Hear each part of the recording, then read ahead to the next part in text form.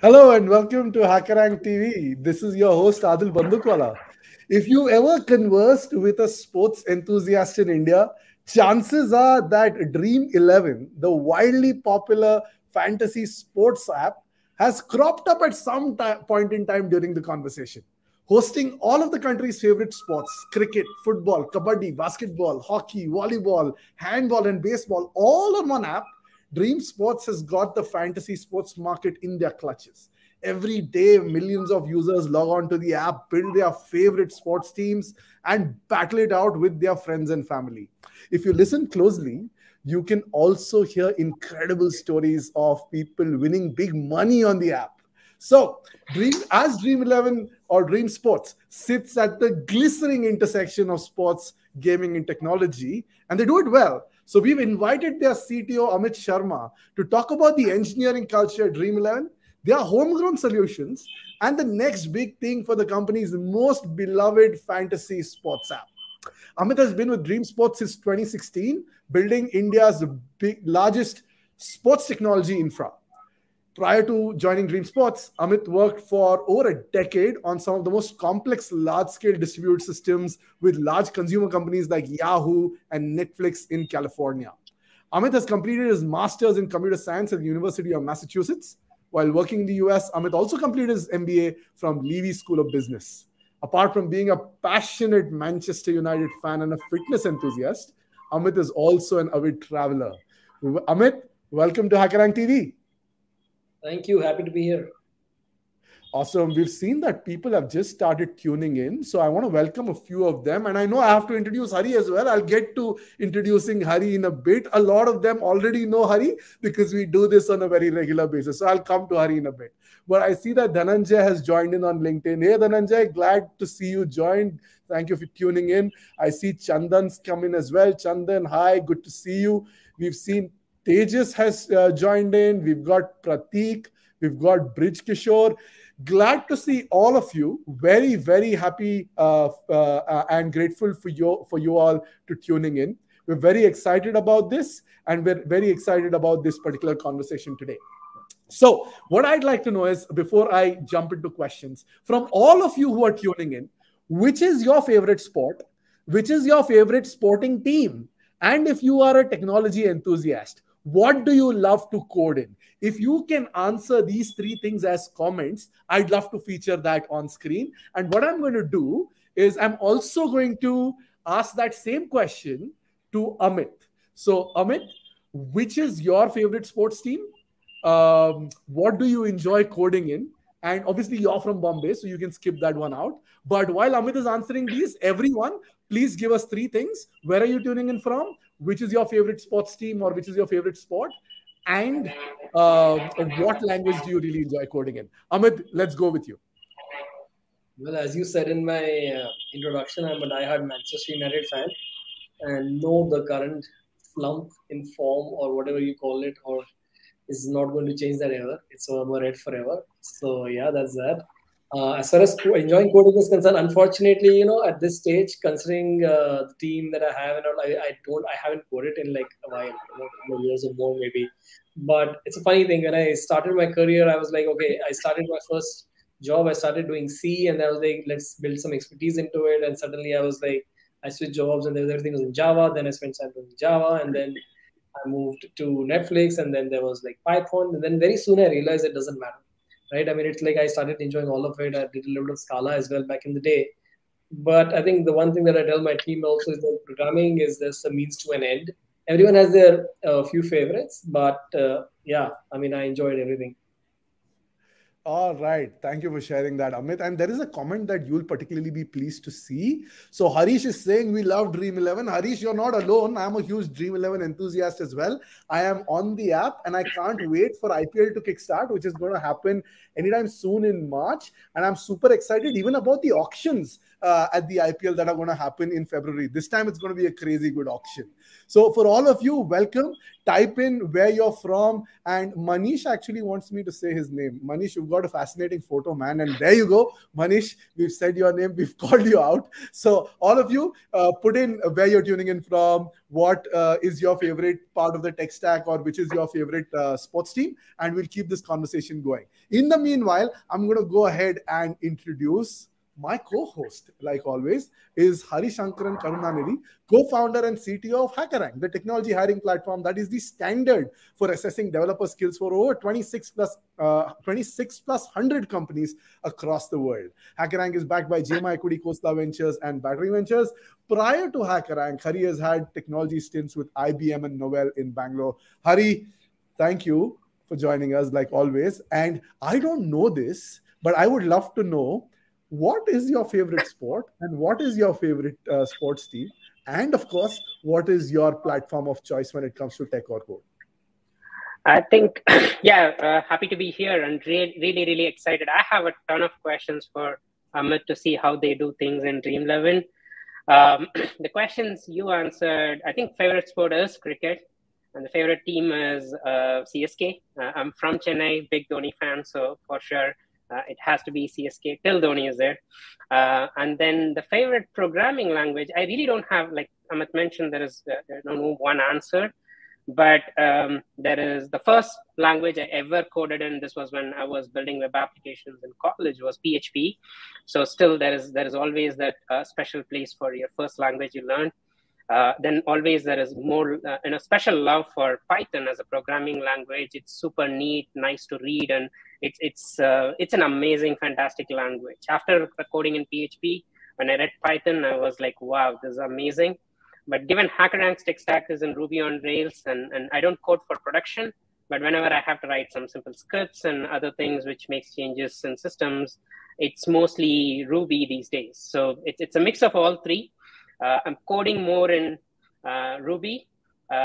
I want to code in Python and have a special place for PHP, but I don't want to code in PHP. So that's probably my answer, complicated answer for this. No, I think that's a good answer. It gives a lot of perspective, Hari, and thank you for sharing that and giving us a little of that background. I think without further ado, we should get started, but I also want to call out a few people who've been commenting, right? So we've got people obviously from Bangalore, Bombay, Delhi, like always, but then we also have somebody from Sirsa. And then we've got someone who really enjoys football, Liverpool, coding in Java. We've got someone, obviously a lot of us really enjoy cricket and Python. Not surprised. You've got Shweta, who enjoys volleyball, Java, and JavaScript. We've got someone, Shreyas, who's from Bangalore. He says cricket, India, Java. All of us love India as a country. Shreyas, not surprising. It's just a little disheartening, our loss to South Africa. But then let's hope we will bounce back, and we'll bounce back how. So we're all focused on that. And then we've got someone from Indonesia as well. We've got someone from the US as well. And I wonder, for that person who's joined in from US, you're probably in the East Coast. This is way too early for you to get up. So keep your comments coming in. Good to see a comment from HS Kumar who says, E Sala Cup Namde. This is the RCB slogan in the IPL, which says, we shall overcome this year. And let's pray and hope that RCB does overcome this year and capture the trophy. So with that, let's get started. Amit, first question for you. Dream11 offers a freemium model of fantasy sports where users have a choice to participate for free or pay to participate in contests. Can you tell us a little about why this model was chosen, how has it gone about so far, and how successful has it been so far? I think Dream11 over the last 3-4 years, maybe a lot of people now have now know about Dream11, but what's an interesting thing is, like, Harsh and Bhavit, who are the founders of Dream11, they actually started Dream11 in 2008. And for around 4 years, they were trying to figure out, what to offer to users that they would love. And they started with like a season-long format where you had one team for the entire tournament, and it kept getting points, and the revenue model was ad supported. So they experimented with that a little bit. And then around in 2012, they kind of realized and they experimented with a single day fantasy format, where you could have multiple matches that you can play, but everything finished in a single day. And they started realizing that users actually liked this format a lot more. And that's when they discovered the single match fantasy, where everything happens in a single match. You create a team, matches over, your round's done. And it just clicked in 2012. And since then, since 2013, it's been all about scaling the product, going to more and more users, adding more features around it. And yeah, we have freemium, so you can like join any contest for free if you want, or you can like go to paid contests and compete with other people. So yeah, that's how it happened. Thank you. Thank you for sharing that context, As we see, we have 120 million users now, like from like a few thousands to 120 million users in 2022. So yeah, that's fantastic. That is insane. And just as we were pre-chatting before starting this conversation and going live, I think Hari had a very interesting question for you. I think, Hari, you should definitely ask that question to Amit right away. I think the people who've tuned in will also have a lot of fun listening to this particular question. So why don't you go for it? And while you do that, all of you who've tuned in, thank you for tuning in on LinkedIn, YouTube, Facebook, Twitter, wherever you are, or even Twitch for that matter. If you have a question for Hari or Amit, drop that in as a comment and we'll go ahead and ask that question to Hari or Amit. Meanwhile, Hari, to you, please go ahead and ask the question you had in mind for Amit. Yeah. So first off, the amount of traffic you see in Dream11 is so high, and especially I think during an IPL match, I'm expecting the amount of requests per second, transactions per second, all of that being beyond the usual limits. So I want to know how Dream11 engineers enjoy IPL. Like if it's the IPL finals last over, and let's say you have it is all the matches at the end have this close finish, and at that time are they worrying, should this player hit a 4, or is my Redis at 80%, I should worry about it? Like how do they where is their mind at, and how do you ease that pain in, and like what are the things you have done in the infrastructure side so that your team can enjoy IPL as well along with all of us, and played Dream11 during the match? So believe me, IPL time, pre-IPL time is the best time of the year for us. So we enjoy not the IPL but the quarter before it. And then the answer to your question is the better we do our job before the IPL starts, which is January, February, March. Actually around the year, but especially in that quarter, the more at ease we are. So the expectations is, and we've actually mastered this art over like by making a lot of mistakes, by putting a lot of time over the years, where to serve a product at the scale. And we love to talk about our scale because it's a lot of hard work. So I would love to boast we supported more than 5 million users concurrently on our platform, and we are very confident that our platform can easily scale up to 10 million concurrent users as well. That results in like 100 plus million RPM on our edge layers, right? So yeah, so we do a lot of work before across the services, making sure the distributed architecture works flawlessly. We do a lot of performance tests, we do capacity planning, we do projections of traffic, exactly what to expect each and every year. And the idea is like around a week before, we have to be set up, scaled up, and ready, right? Then each game after that is just like sitting back and enjoying the concurrency numbers go up and down during a game. Now that's the most ideal version, but yeah, what keeps like, I mean, if that always happens, then life would get boring, right? So once in a while we do have issues here and there. It could be because of AWS failures, it could be something that we miss, it could be some systems behaving, but we can proudly say that our uptimes has been very, very high, more than 99.9% across the last few IPLs. So I think we've done a pretty good job. And when an interesting moment in a match happens and users flock to our system, that's the best part for us, right? So we have a huge screen, we all sit together. There is a match on one screen and there is a number of users on our platform on one screen. And as the people are playing and the match gets interesting, and we see that millions and millions of users like, and our graphs of concurrent users rising. So it's pretty exciting. It's an adrenaline rush for us. And all the work that we do across the year to get ready for IPL and give our users a fantastic experience, it just all feels worth it. All right. And it looks like Pratik is bang on. The next question I had is, could you talk a little bit more about the tech stack that is used to handle this traffic, and also maybe a little bit more on the pre-prep, because that seems to be the majority of the work, right? The quarter before the IPL starts. Like, how do you do your load testing? You spoke about capacity planning. How do you project that?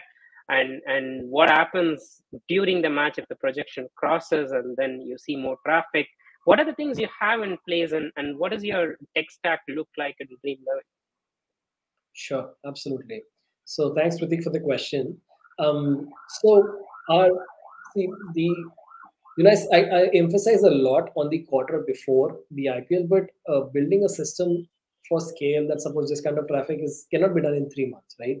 So we like a few years ago, we realized that we need to develop deep expertise in distributed systems and create a completely when we started moving from a monolithic to a microservices architecture, and that's when we realized that if we are able to serve so many million users concurrently, it's going to be like a harmony of lot of systems, each optimized to the core in the function that they actually do and work together.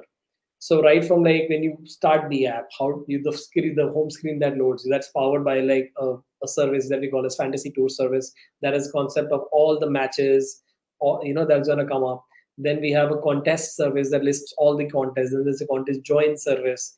Once all that happens, then we have a leaderboard service. Then behind the scenes, we have augmented services like authentication, etc., that help complete the flow. So each of these services are worked individually designed, right? Choosing the right stack for them. We do a little bit of standardization when it comes to our programming languages and frameworks. So we try to have, I think, more than 90% of our services are written on Vertex at this point, because I think standardization in the lean team, we're just 350 engineers. You should remember that, right? So standardization actually helps a lot. And so all our services on that stack, behind the scenes, some services use Cassandra, some use Ignite, some use MySQL and Aurora, some use Aerospike. Elasticache is the caching layer for it. It's like a lot of different components for each and every service, picking the right components, putting it all together, and then putting everything under the scanner. So in parallel, the other teams doing their stuff. For example, the data science team is able to accurately predict using ML models what kind of traffic to expect. The automation and SDET team is able to identify and study the pattern of traffic that we get at various traffics and map exactly the performance set that they need to test. And then we have the DevOps team that has created an immense system where we have environments for performance testing that replicate as close to possible the production environment, and we simulate the traffic on the systems, we scale everything up, and then we keep doing that, and we keep trying to break each and every service, find the bottlenecks, optimize them, till the time they're completely convinced, yes, that this system will scale for certain X number of traffic. And this is like an iterative process, it never ends, right? And even when we certify a certain flow, okay, a user can come in, join a match, join a contest, play and get a great experience. It doesn't end there. Like tomorrow, when every single feature that we add, we have to serve that feature for, again, same scale.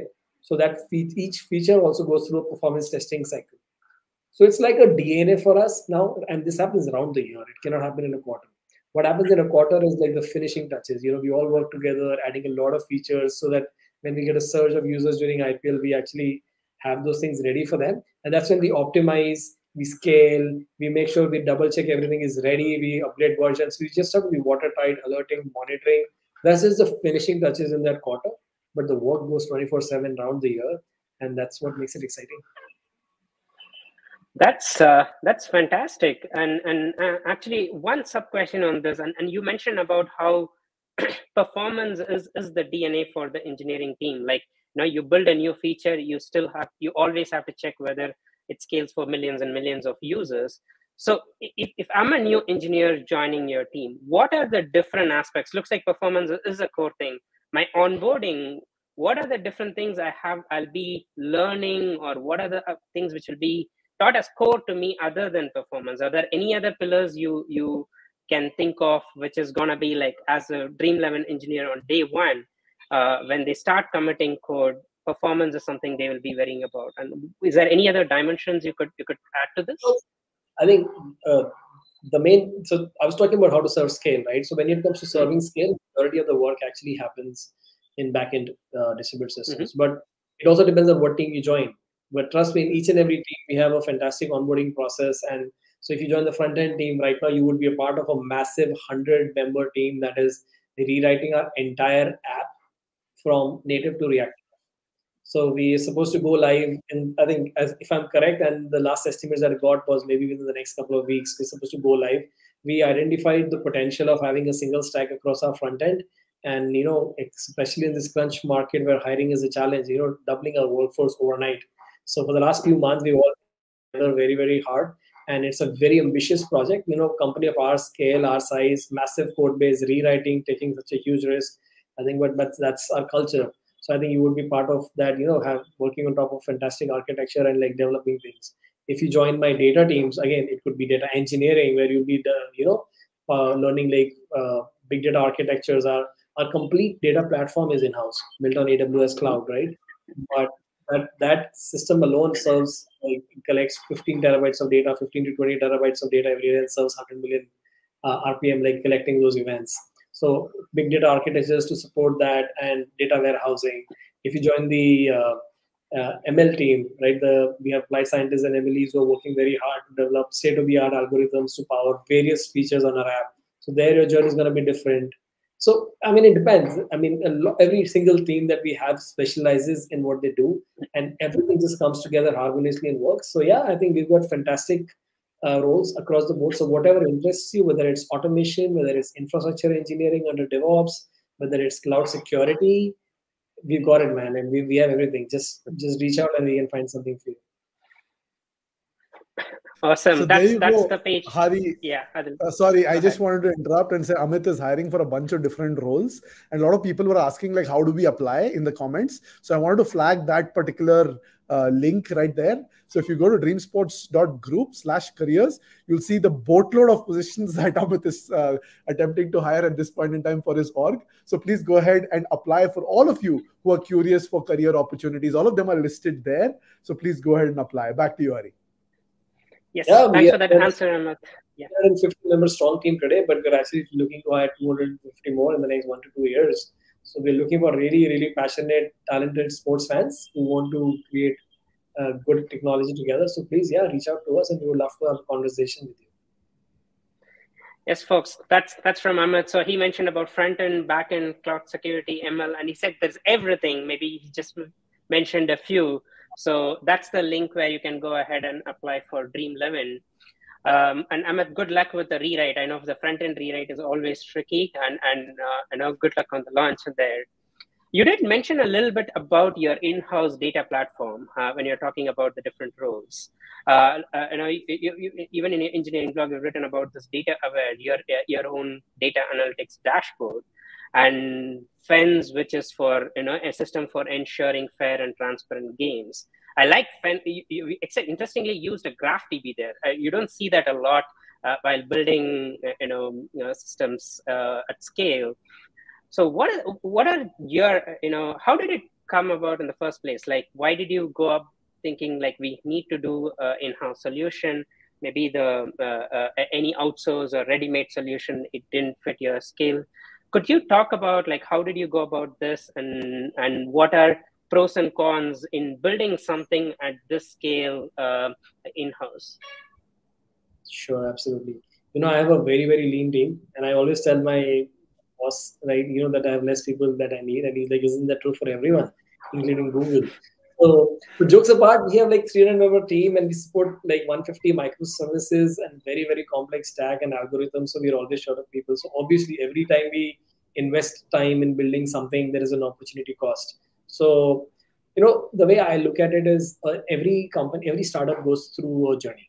And when you start, you have a very lean team. You don't have the in-house expertise. So what you do is you just pick up anything that's off the shelf that you can afford and go live with it. Keep iterating on your product and start scaling. And then eventually there comes a point when you hit a certain scale, then you start feeling that something is missing, right? And there could be multiple reasons why. And then you say, maybe it's time for us to start looking at, taking some of these components in-house. So when it comes to, I was talking about data platform, for example, right? So there was a point where our entire stack, we was supported by segment and amplitude. Then we moved to GA, right, for a while. And then the challenge with GA was like, as we started scaling up and we started getting like such high concurrency, again, we started hitting some bottlenecks, certain specific features that we wanted, the way we wanted to at our scale, it wasn't happening. Then we also were working with certain third-party vendors or partners for some other applications, but our scale is one of the highest in the country, right? Maybe like the top, or maybe top three, maybe. So they couldn't support our scale, or the cost for them to actually support us was too much. So we started hitting like these kind of bottlenecks, and then we said this is not going to work. And then if we kept waiting for us to like hit a wall, that wasn't like acceptable to us. So that's when we started investing time and building expertise, and started building. We took our entire data platform in house. Once you take that, just the ingestion and the acquisition and data lake in today's world with a SQL interface is not enough. There are a lot of tooling that comes into the picture, because data is consumed by almost each and every person in the company, not just engineers, right? So you need to have the right frameworks for them to actually play. So that's where like dataware, right? So we are investing heavily. It's still not mature, but we're still working on creating the funneling system to be able to like plot user journeys and understand and get insights into it, for example. And then now, but if I have to summarize, right, there are like 6 to 7 criteria, and we debate it to death within the company as to why should we build something versus why, and why now, right? So some of the reasons are like, is it core to you? Right? As a company, anything that is core to you, you don't want to outsource. Yeah, you want to own the IP, you want to keep it close to the chest, so you just own it, right? Or is the third-party solution too expensive, right? And when you talk about expensive, it could be, you shouldn't just look at the dollar value, right? That cost is there, but the cost of hosting it in-house, creating it in-house, opportunity cost of those people who are creating it also needs to be considered. So cost can play a huge part. Sometimes if you use a third-party solution, they serve hundreds and hundreds of customers. So they have a feature set that's common, but anything specific that you may need may not be on the list. Some of the requirements, especially if you scale, will be very unique to you. So when you want to build those features, again, good luck telling them to like prioritize something just for you, unless you're like very, very big, right, and have like 25% of their revenue. Support, right? Sometimes a lot of these customers we work, well, be like managed services or partners, right? When things are working great, but suddenly when you're trying to reach out to them for support, something goes wrong. The level of control that you have on things in-house versus being reliant on third party for support, and if the support is not up to the mark, then you cannot just keep relying on them. And scale. Sometimes as you scale, the solutions that you use out there, they're actually not meant, because there are very few companies of our scale out there. They are not built for our scale. So we have to optimize, just like how we optimize our product for serving such high concurrency. Everything that we actually design also has to serve the same scale. Then scale becomes another important aspect when you're actually trying to do that. Then security, like security, data privacy. Do you want your data to flow out? I mean, you can rely on third party, but looking at the world that we're living in and keeping data secure, as close to you as you can, we cannot compromise on our user data at all. That's number one priority. Security first principle is the principle in which we operate in. So making sure that our data is very, very secure, a very strategic call there to actually keep everything in-house. But one very important thing is you can build things in-house, but you need to have the expertise. You cannot build things which you don't have the expertise on, right? Fortunately, we are experts in distributed systems and high-scale systems, so we are now able to build anything. But before you take something in-house and start building, make sure that you're ready for it. Otherwise, we end up. So, so these are so many considerations that you have to evaluate at every point, what matters to you more, at which stage, and make a call. And we go through this analysis for everything that we do. We still have things that are outsourced completely. We still have some managed service providers that work very well with us, and we're very happy. And something like a lot of things that we built in-house. So it's a balance, and you have to make a call. A data-driven call. That's a complete answer. Like, it covers all the dimensions and all the lenses you have to look through before you take the call, and even counted on cost. And when you're saying very clear on, it's not just the dollar cost, right? Like there is the developer cost, and there is the opportunity cost, and so on. That's a fantastic answer. I do want to, as you've built this, I do want to share your experience. I read about Dataware and Fence, and the blogs are super exciting, and the current stage is super exciting for any engineer to go and learn. But how does a V1, V2 of this look like? Like, right now it scales to millions and millions of users. From day one, is it built this powerful, or is there an iterative way you have about saying, the first version is going to scale for a few million, and then we can think about multiple millions? Like, what's the right way? Is it like build right first, and that has to be rock solid, or is it move fast, break things? Like, what's the approach you have taken for your when building these core systems? It depends on the stage at which you are at. So, like for the last 3 years, we've been at around 5 million concurrent users that we expect. Last 3 cycles have been that scale, right? So, at any point of time, if we want to take anything live, we have to support that scale in anything that we do. Maybe like before that, when we were building things, yes, but you're right. Wherever we can ship, we ship the fastest possible way. But we ship fast by reducing the feature set instead of compromising the architecture. Scale is all about architecture. So you can write at the beginning whether you want to roll it out for a few hundred or 100,000 or 1,000 users. You can design your system in a way that is going to be scalable in the future. And the more systems you design of this type, it becomes second nature to you. So now we are at a stage where everything that we do, we actually design a system that's very scalable. If we want to ship it faster, then we turn on the feature set and we take it live. And when we take it live, of course, we can control the amount of users that we are actually showing this feature to. So that's where we actually control, and maybe, initially the system may not be exposed to that kind of traffic. And as we slowly scale up, we'll identify bottlenecks or issues, and we keep iterating over them and keep shipping till we actually get to a mature system that can handle all the scale. Now, I'll talk about our in-house experimentation platform. So we're a very data-driven company. Our core values are do put, where D basically stands for data obsession, right? And the others are ownership, high performance, user first, and transparency. But we are data obsessed, so everything that we do is highly data-driven. So we are now developing a culture of experimentation. Now, how do we make decisions? So we have we encourage every single person, right, from product design, tech, everyone to run experiments on our systems. We have so many users; it's fantastic for us. But to run experimentation at scale, where you can have thousands and thousands of experiments running on millions of users, it's not an easy task. And there are very few. Again, an example: there are very few tools out there today that could support the feature set that we need, target the users the way we want at our scale. So then for the last 2 years, we have been working on our in-house experimentation platform. And just being the perfect sports company that we are, we call it DRS, right? Decision Review System.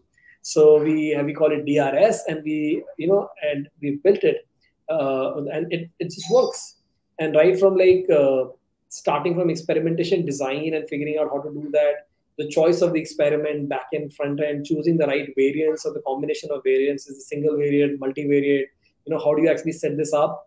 And then identifying the cohort of users, their inclusion and exclusion criteria to the T, identifying or being the ability to create cohorts at runtime based on user traits. When they come and go, instead of constantly running SQL queries and assigning users, making sure there's no overlap based on the kind of things that you are trying to do, and then assigning all those users in that. And what about assignment strategies, right? I mean, do you want to do cluster sampling, stratified sampling, random allocation? So every single day we get new and new requirements from our analytics team about how they actually want to run these experiments. How do you isolate all these users so that if there is no corruption? And then once all that is done, again, your experiment could be completely wrong. So you have to control the exposure and the experiment itself. And then the ability to slowly trickle that experiment to users, getting that confidence that everything seems fine, data is flowing in. Yeah, and then actually exposing it. So it's a very complex system that has to work at scale, which is live, which is working very well. In fact, now we've realized after we finish this entire in-house product that, we are doing great experiments, we're getting great results, but what about the analysis of the results? Because you get tons and tons of data, but you torture data and it'll say anything that you want it to say. So how do you, now we are in the phase of figuring out building an analysis framework that would let us look at all the data that we actually collect and make sure the analysis is done in a very structured way, looking at benchmarks and making sure that we're getting insights which are actually real and not what we want them to say, right? For example. So it's a perfect example of how this system has to be right up and running with scale. But if we start out a feature that is only going to be built for our power users, for example, maybe we can build a system that doesn't need to scale that. And if we actually open that feature to power users in the future, then yes, then you maybe re-architect and then take more time, because obviously creating systems for a larger scale takes a little more thought process and time. I hope that answers your question. Yes, absolutely. I do have more questions, but Adil, I think you want to conduct something in between, so you can take it ahead, and then I'll come back to this question again.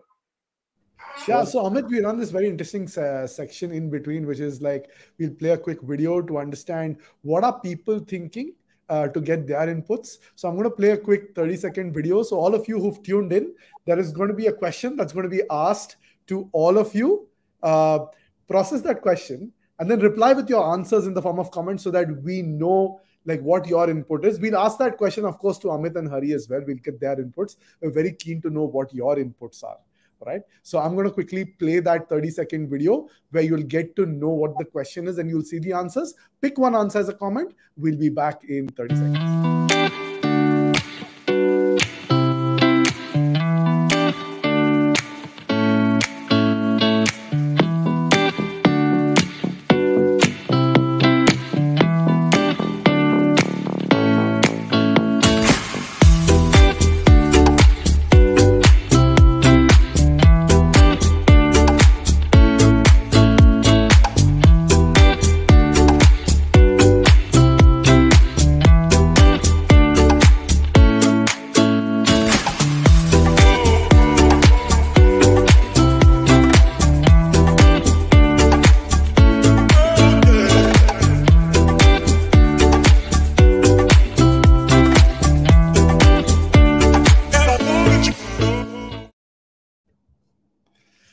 So the question was, which technology use case do you think will gain massive traction in 2022?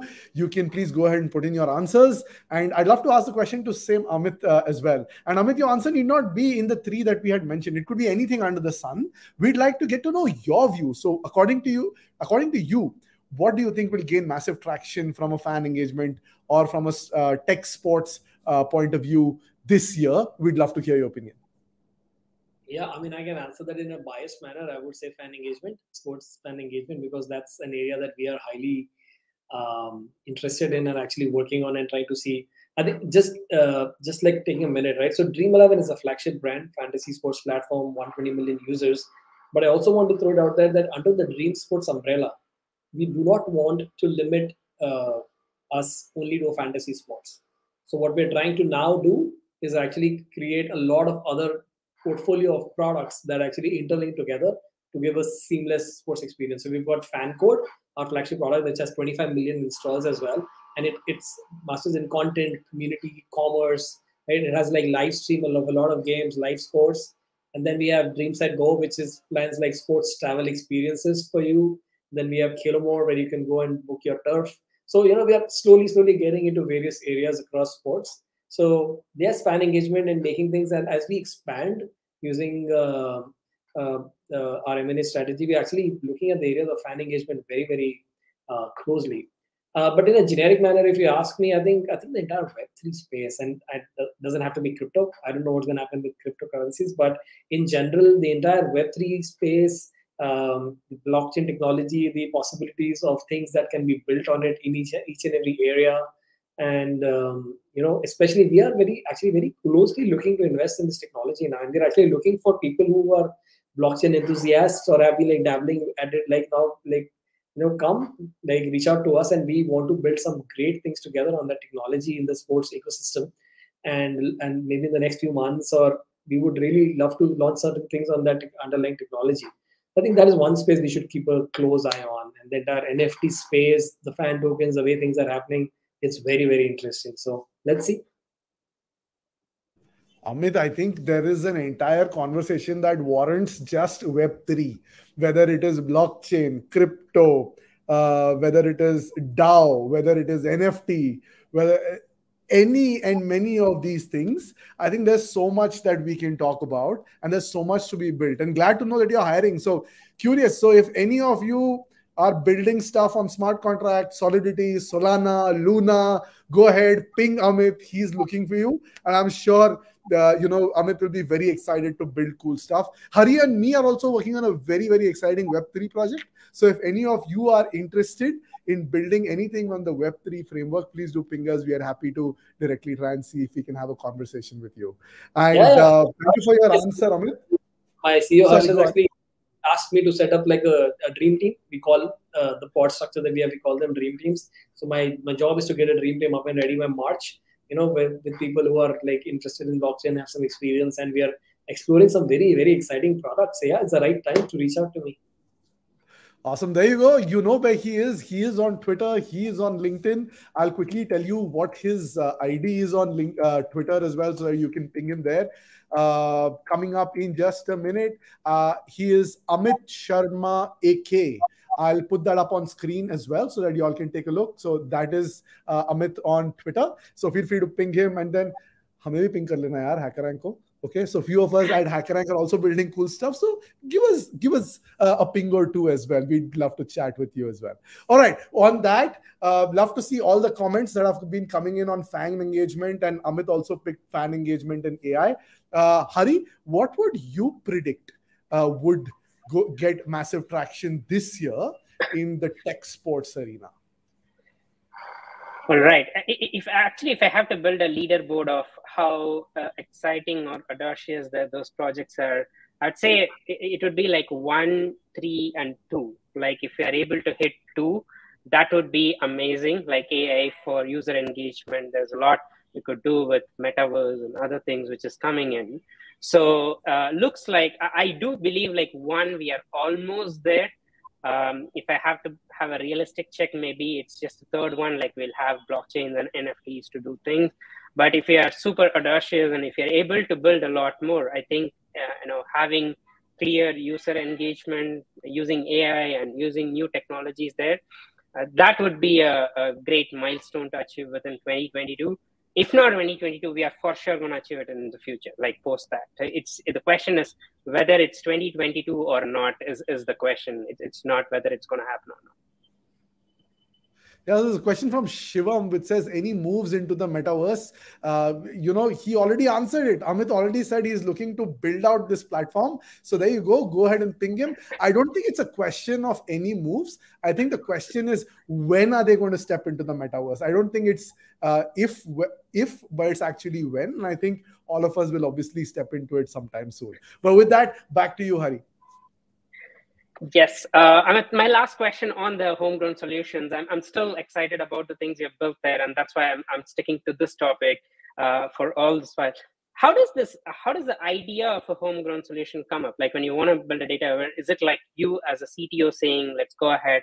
Is it top down, bottom up? Is it a set of engineers, they having an RFC and coming to you saying, we should go ahead and do this? Like how do you encourage people doing this? As you spoke about the dream team, is it the dream team's task to come up with these? How does it work internally?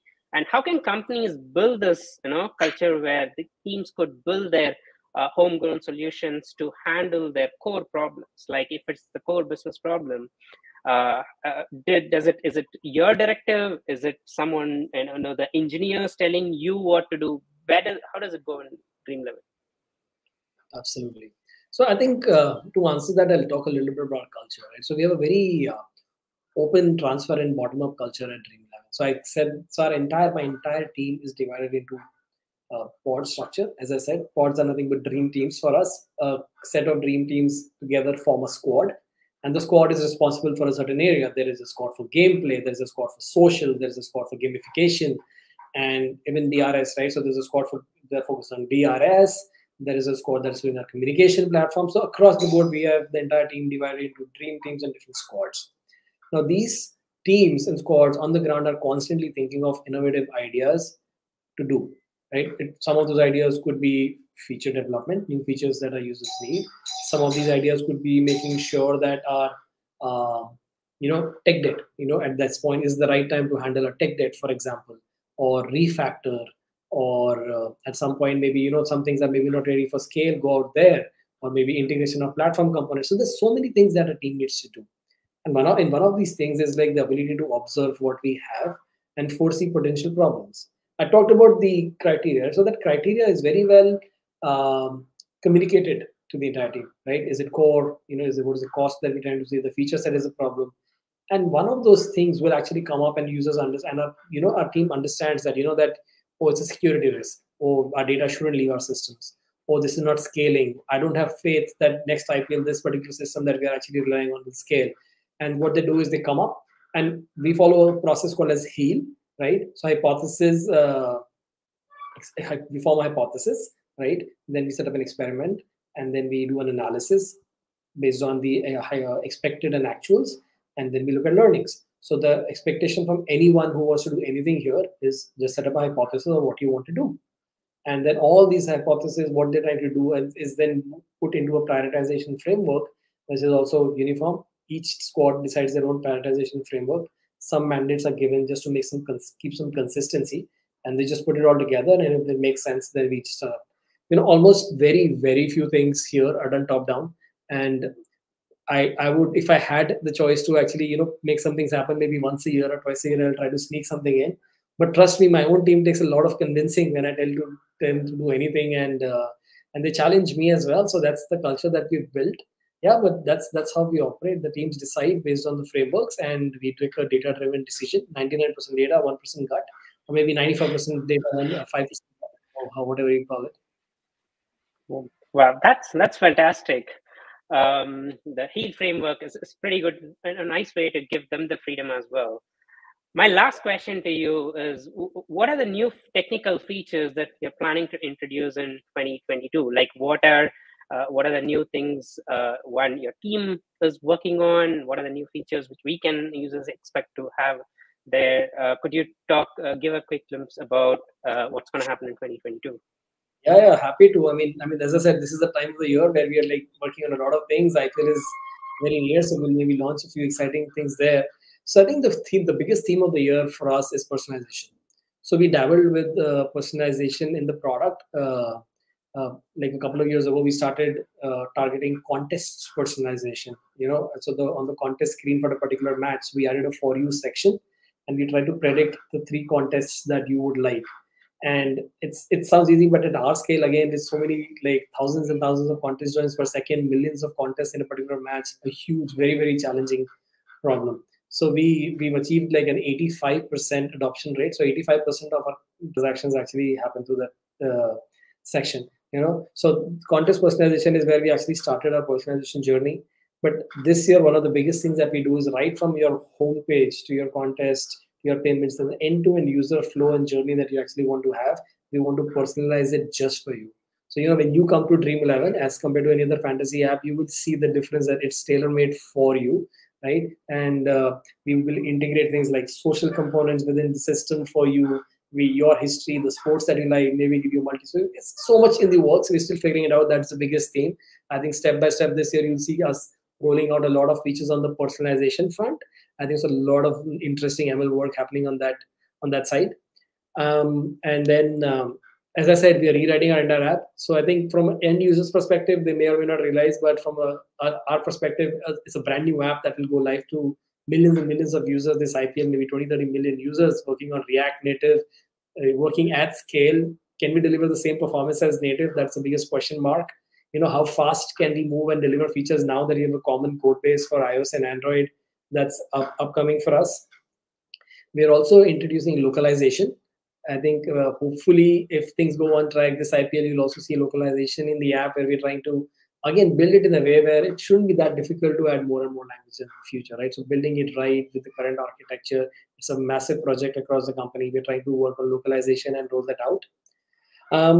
We dealt with a little bit of gamification by launching streaks, 1 day, 5 day, 10 day streaks last IPL, but that was just the tip of the iceberg. So I think now we have a full-fledged strategy around our loyalty and gamification. We want to revamp the entire system. So keep your eye out on that. That's going to come very soon. And one very interesting thing is we've been actually working on social within our app for the last few years, I think, and then now we're finally seeing some traction, and our products are maturing to a point where they're enjoying the experience. And so it's almost like working like in a Facebook within Dream 11, right? Because you have to have groups, you need a connected network, you need to identify people, you need to recommend them, and let them chat with each other. But just providing a social experience is not enough, right, for people. So we are doing a deep integration of our core gameplay within social. The ability to actually join contests from your group, the ability to see your leaderboard scores maybe at some point. How do we make sure that gameplay is completely integrated into a social experience where you can like interact with friends and enjoy the game and play at the same time. So just make the app a lot more engaging. So a lot of interesting stuff happening on that front as well. So yeah, we've got exciting feature lined up, and we think a blockbuster 22 is gonna be around the corner for us. I think we're working on it. That's an amazing list. Looking forward to seeing all of that in 2022, and looks like people are already sharing their feature ask as well. I think Chetan, it goes usually to the product team, the features you want to go. And like Amit mentioned, if he takes a feature to his engineering team, they are going to push back as well. But Aadil, over to you. I know you even have some questions too. When I saw that comment from Chetan, I quickly remembered, these days Shark Tank India is getting crazy popular, especially in the meme space, right? So when a product manager goes to an engineer and says that, hey, this is a feature I want to build, Chetan, let's say if you're going and asking for this feature to be built, the answer that is going to be from the engineer is going to be, ye meri expertise nahi hai, I'm out. Right. So I think it's these days a lot of these conversations are happening because there's just so much happening and everybody wants everything. So there's just, so many requests that come in. It's a question of really prioritization. So there are a lot more questions and I'd love to ask a couple before we wrap to Amit. So there's an interesting question here from Omkar, and he says, does Dream11 have a partner moving to a path of Star Sports live streaming into bracket scale up fan code, and also have a move to different sports streaming like football, EPL, La Liga, the works? So are you all thinking on those lines? Would just love to get a comment or two if possible. I mean, I don't know about being the next Star Sports, but we definitely, as I said, we have fan code, which is the home for a lot of nice content to actually live stream. So we've got the 100 from the England, the IPL of England that they launched last year. We've got Bangladesh Premier League and ECS. We have so many tournaments that are live on fan code today. We have some other sports rights as well. At some point, we had Bundesliga. So these rights come and go, but we already have multiple sports live streaming on fan code. So I think that we're just taking the, we are not going after the big games, right? I mean, it's available everywhere. What we're trying to understand is like, how can we get quality sports across the world, which is not accessible to users in India, right? And give them an opportunity to actually just go to fan code and watch those. So that's the connect that we're trying to create. That's our strategy. We're always trying to sign up new rights. It's going to keep happening. We'll get something, we'll start streaming then. And it's a lot of strategic calls, budgeting, what are the rights available for, when, a lot of these rights get locked up for years. There's a lot that goes into what content exactly we will get and stream. But yeah, the app is live, and over a period of years, we hope to get better and better at it. Right. So and the answer is just on that note, one very important thing, the West Indies, the India tour of West Indies in this year, July, the 3 T20s and the 3 one-day internationals are going to be live and exclusive on fan code. So make sure that you tune in. That's one time where we're expecting millions of users to flock to fan code as well, which is our sister company. And there's a deep integration between Dream11 and fan code. And we expect millions of users and maybe more concurrency than Dream11 on fan code this year. So we are, again, hiring there as well to create this fantastic product. 50 million or more users expected to actually watch that tournament live and exclusive on fan code. It won't be anywhere else. So this is the chance to actually build something great. So yeah, very excited for it.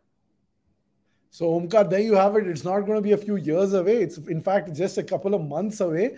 Get excited. The IPL gets over in May, and then you dive straight into that West Indies series. So it's going to be exciting times. Another couple of questions, if we can go in. There's a question from Kartikeya, which says, before you go, can you give us a brief overview of potential blockchain use cases? There's another question from Ashish as well, which says, okay, how are you reimagining blockchain? So maybe take a minute or two, Amit. What are potential Web3/blockchain/DAO/ all this good stuff in the Web3 world? What are potential use cases we can reimagine? Absolutely. I think I'll talk about the favorite one that we keep talking about in-house. So, we have a very, very strong fair play policy. We want to be a very transparent product, especially because it involves money.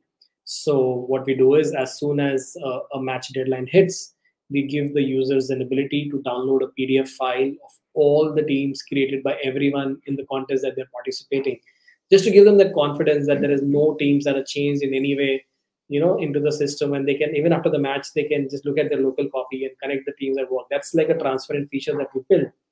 But what we realized over the years is, as our contests are becoming bigger and bigger, with like 8 million entries into our biggest contest, like creating that PDF and like giving it to users in time, we take around 10 to 15 minutes to generate it because it's a massive file, right? So smaller contests are like ready immediately, but the bigger ones especially, then this is not a great user experience for them having to like, we want to give them a much better way to actually transparently know that there is absolutely no change happening in teams after the match deadline. And that's one of the applications that we're trying to fit in blockchain. We're like, what if we had the ability to actually, in an anonymous manner, keep showing the team history of everyone, what they're built doing, how they're actually changing in lifetime. You can actually access that. It's immutable. It won't change, right? Host it somewhere maybe. I mean, we're still exploring this idea. And as soon as the match deadline hits, it becomes available to you. Actually see the teams, whose team it is. Initially we just hide certain details and then we expose those details. So that can potentially be a very transparent, robust system that gives users a much better user experience in solving the problem that they're trying to solve, like, and create transparency and trust into the system. And I think as these cryptos and other things become more popular in India and the masses, the users understand what blockchain it is, how secure it can be, we really want to build something on it. And this is one example, but there are a lot more that we internally debate. I think we need a lot more time for that. But this is one of the things that we're really looking very closely, and we might actually do something in the next few months on it. That's a crazy good insight, Amit. So there you go, Kartikeya, Ashish. I hope that gives you a quick preview on what are potential use cases in Web3/blockchain that Dream 11 is already kind of thinking about in this domain. So with that, I think it's time for a wrap. We're almost up on the clock. Amit, this has been a brilliant session. Clearly, people are calling out that they really enjoyed listening to you. Anubhav has given one such comment, loves the way that you've described and articulated how you work and how you're thinking about doing amazing stuff at Dream 11 and Dream Sports. So with that, again, Hari, thank you for being my co-host. Can't do this without you. And you're always, you always make time for this. So very, very grateful to you, Hari. And also, Amit, thank you for making time. Thank you. Welcome so much. And it was great being here. I think the next decade in India, with the engineering talent we have, and the companies and the products that are coming there will be fantastic. So I think I'm really looking forward to like working with a lot of them. And if anyone's interested, please reach out to us, and we would love to work together. Yeah, awesome. This was fantastic. In the hiring process, we have this one interview when we hire developers, the system design round. It felt like I interviewed Amit or Dream 11 as a mock interview, saying what are the ways in which, in fact, some of the questions which came up was the typical questions I would ask in a system design round. It's amazing to learn from them on how they have managed and scaled distributed systems. Thanks, Amit. Yeah, we're going to invest a lot of time this year to like write a lot more blogs, maybe do some more talks, open source a lot of things. There's a huge open source move we want to make very, very soon. We're very excited about that. We want to give back to the community all the amazing work that we've done. So yeah, we want to share our learnings with everyone as much as we can. And yeah, looking forward to that as well. So stay tuned. All right, with that, it's a wrap. Have a great evening, everyone. And for now, we will see you soon.